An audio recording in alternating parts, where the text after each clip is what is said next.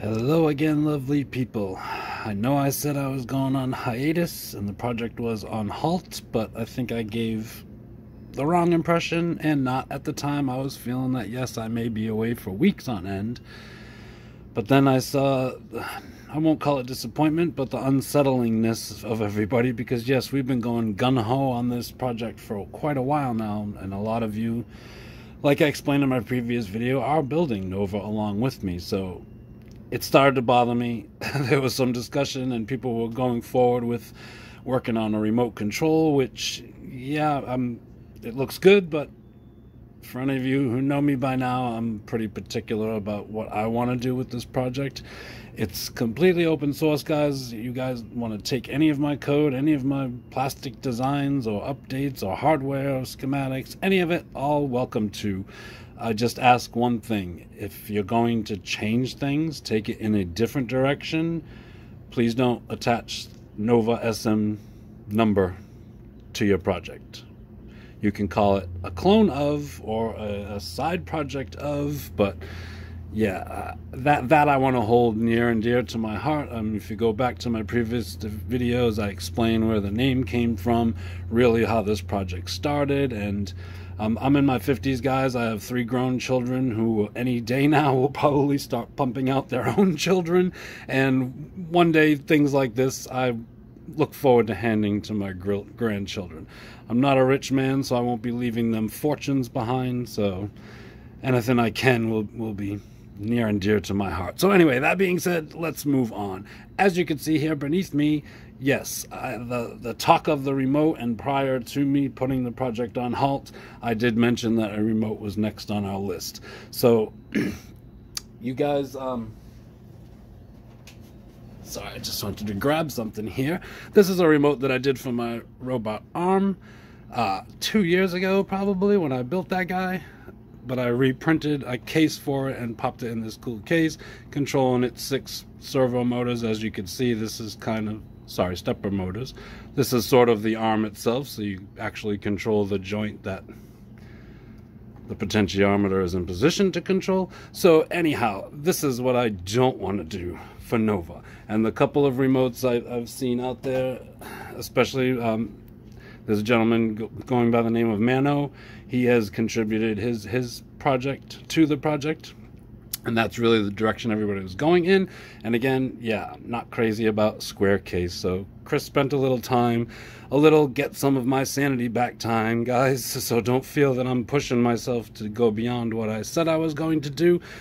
Just one last note about all that: it really just is about life stress, right? You all go through it. We all get overwhelmed sometimes. Our shoulders feel so heavy that we can't do another damn thing. Well, that's how I was feeling a week ago.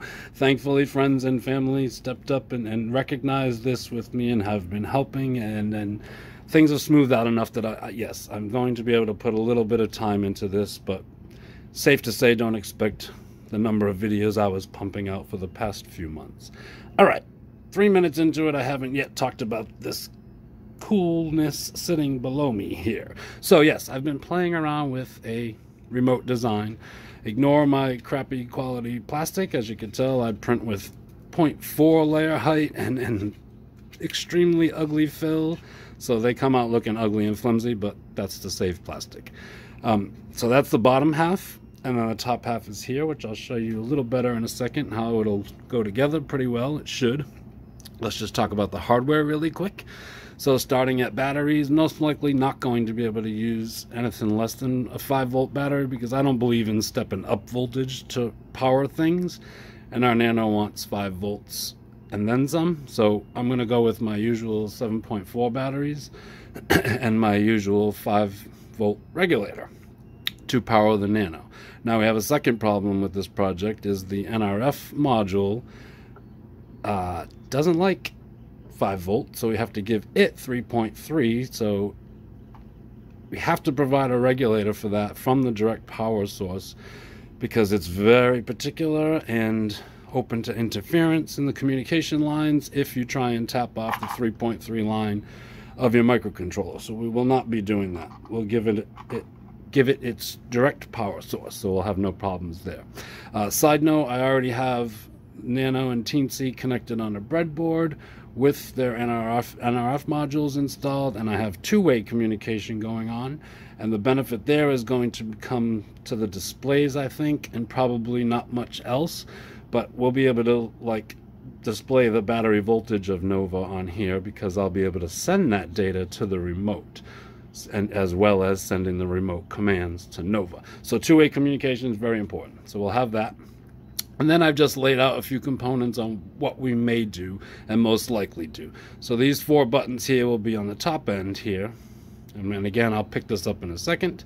And then probably a couple of mode switches. These are 2-pole, 2-throw, if we need it to change modes between things. And then a main power button, all will go on top, I think. I have decided I'm going to use 2 displays.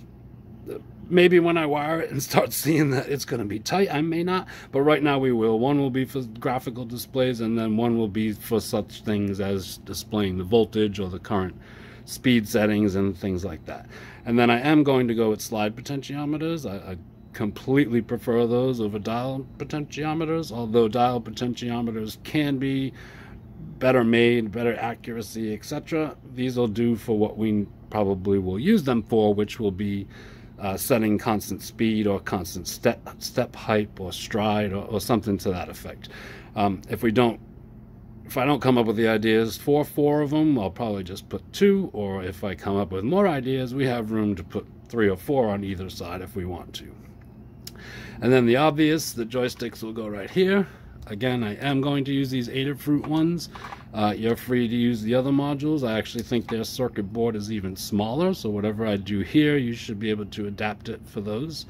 You can see it is going to fit. I'm just going to have to, for a lot of these components, I'm going to have to rework the plastic to provide mounts for them, because this board has to sit a certain distance away from the surface of this, so it'll probably have its own built-in standoffs, or we'll use metal standoffs. Not sure yet, but anyway. And then we'll have, you know, I figured maybe 3 big buttons here for mode, start and stop, and then 2 more auxiliary buttons, if not 4 more auxiliary buttons for other things. So that should probably give us all the controls that we need. I mean, that's providing more controls than the PS2 does. Just a couple of extra switches, and especially the slide potentiometers. So we should have what we need to pull it off. Okay, so now let's get all this hardware off of here. Yes, I abuse my LCD screens. They're difficult to scratch, and I'm not really worried about little scratches right now, guys. Okay, so anyhow, this is the bottom half, which this is meant to house the battery. Which, yes, I already have a little tweak to make. The wiring doesn't quite fit in there correctly, but the battery does. And we'll probably end up shortening these batteries and probably exposing the charge part of it through there. So we'll work on that. And the handles will be pretty empty, so I may actually even install the Nano in one and then the NRF in the other, because the only thing that's going to be in here are the switches at the top of those holes, so they won't even come down but that much. So we'll have pretty good cavities there to put pieces of hardware. And then if we flip the top over, we have this monster cavity to pretty much put majority of the electronics. And then again, like I showed, these guys will have to go here, but mounted a little bit higher, so I probably will have adjusting to go. The remote may get a little thicker if I don't quite have the room that I need to install such hardware as this, because it's going to have to install like that. I don't know if you can see that, but it's going to have to be off.